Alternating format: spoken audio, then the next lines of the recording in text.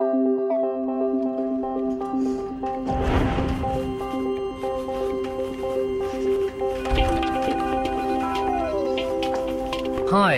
I'm applying for a job here. Well, you don't have your own chairs, so you can take the stool from over there. Yes, it is the job of post clerk that we're recruiting for. Uh-huh. And do you think you can cope with this as efficiently as the rest of us? Yeah, I think so. Of course, you won't get the same pay.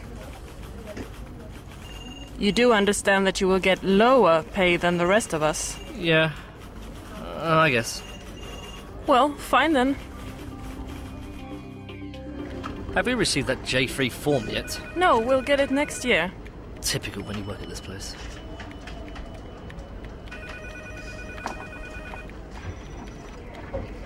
Hi, Lena.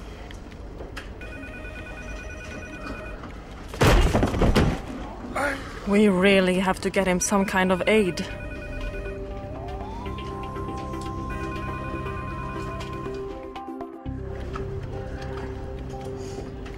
Hi, Lena. Oh. Hi. Now that's a lot better. This is everyday life as experienced by more than 1 million people with disabilities in Sweden. Increase accessibility now.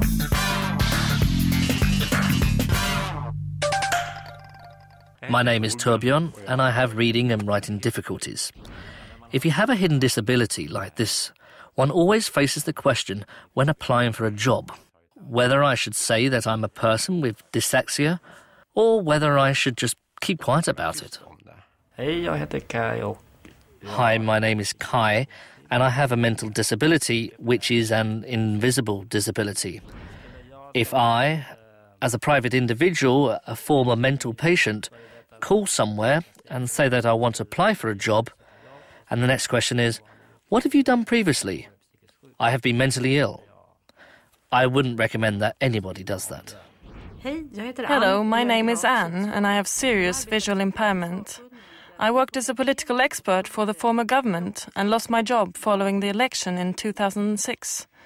And then I had to register at the employment office as a job seeker.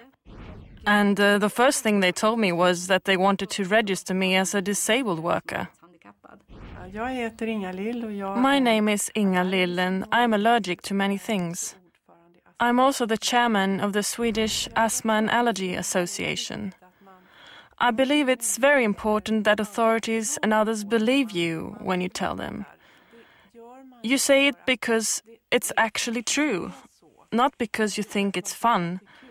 And it's very important to be believed.